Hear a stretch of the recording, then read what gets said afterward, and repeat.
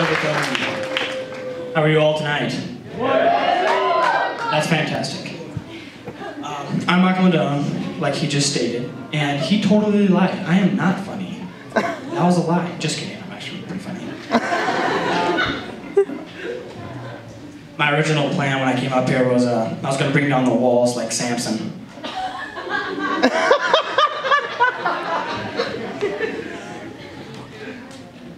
Tough crowd.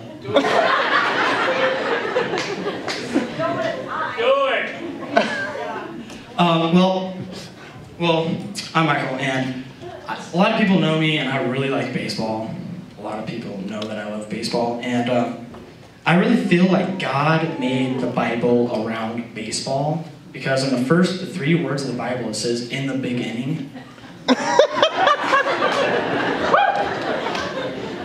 And speaking of baseball, did you know actually Cain was a pitcher? He really was. He threw a couple strikes at Abel, and he was out.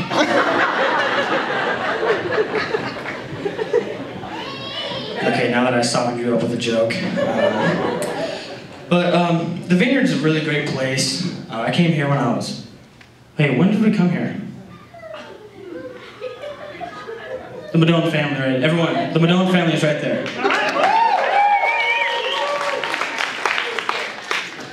What? 6. I was 6? Okay, I was 6 when I came to the Vineyard. And there were some things about the Vineyard I totally did not understand. I still don't. For example, during worship, a lot of people tend to like...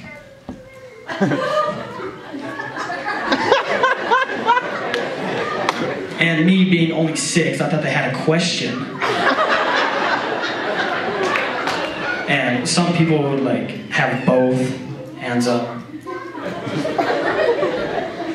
Thought they had 2 questions. Some people would like shake sporadically, like that. So I thought they were like really anxious to ask a question. And me being only 6, I was thinking to myself, I was like, I really hope they have the same question that I do. Who is Grace, and why is she so amazing? But there are some other things that just kind of freak me out about worship, and that's people just like freak out like this, like speak in tongues, and it's freaky. It really is. Actually, Thursday, one of my friends at youth group, his name was Bradley, and we were doing, yeah, Bradley Hosser.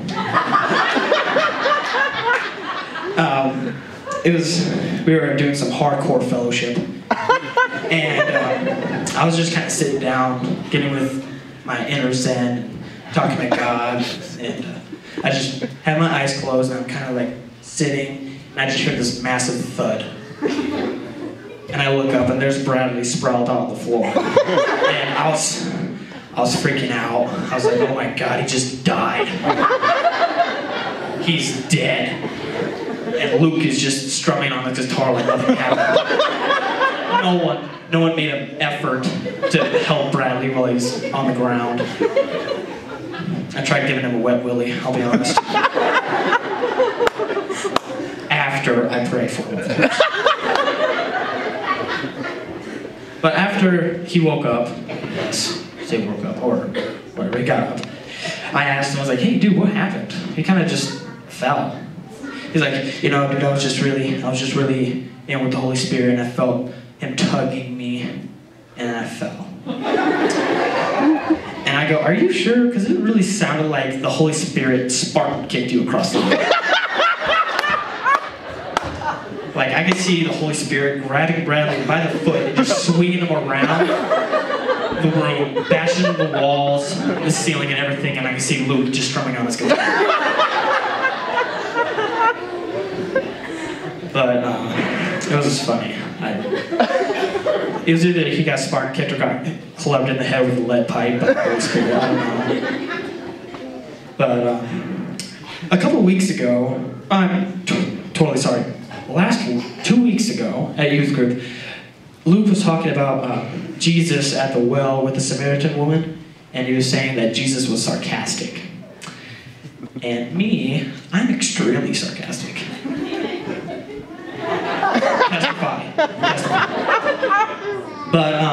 I was thinking to myself, I mean, I'm so sarcastic, like my level of sarcasm is so advanced, people actually think I'm stupid. Like, they look at me like, I'm like, what? Yeah, totally agree with you. It's stupid. I'm just kidding. But he was talking about Jesus being sarcastic, and I was thinking to myself, if Jesus was as sarcastic as me, I wonder what that would look like. Here's the scene. The Last Supper. Okay? They're all eating the blood of Christ and the body of Christ. And Jesus stands up and goes, "Tonight, one of you will betray me." And you see Peter looking up to him and saying, "Jesus, is it me?" "No, Peter, it is not you." Simon going, "Is it me, Jesus?" "No, it is not you, Simon." And I can see Judas going, "Is it me, Jesus?" And then Jesus looking at Judas and going, "Is it me, Jesus?"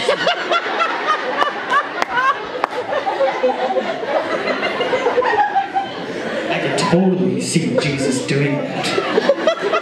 I think that would be the coolest thing if I saw Jesus be that sarcastic. But do anyone here have that one extremely religious friend that asks you to go to a community group, youth group, Let's Fellowship group, a whole bunch of different groups, and you want to go out on a night with the boys, and he's like, "You know what, guys, for real though, let's do some hardcore fellowship tonight. For real. This would be great, guys. Just a guys' night, reading the book of Deuteronomy." That'd be great. That'd be a great night.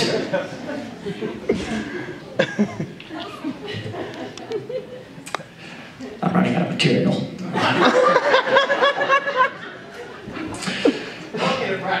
I did.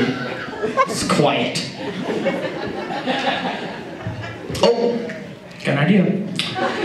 So, do you think that during prayer, Jesus gets kind of tired of hearing "dear" a lot, like "Dear Jesus," and all these really complex names like "Dear Alpha and Omega," "Dear Harborer of my salvation," "Dear the beginning and the end," "Dear everything in my life that I love," everything. Do you think he gets sick of that? Like, I can just see Jesus coming, just like a half coming, I guess, not the second coming of Jesus Christ. And he's saying, "You know what, guys? It's the 21st century. Email me." And Jesus would give his email, "I died for you at thecross.com."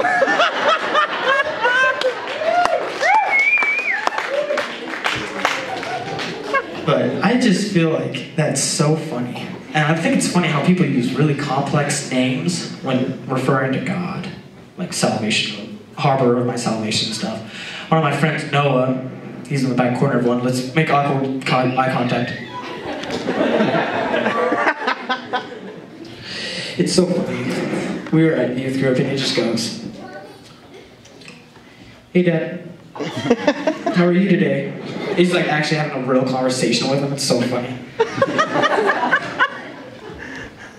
But I just want to make a real quick shout out to Jennifer Harrigan for making all that wonderful meal that you guys enjoyed, along with everyone else who helped out. Thank you, all of you. And let's give one big round of applause to Mr. Lou Kennedy and Josh West. Thank you, everybody. I hope you had a great night.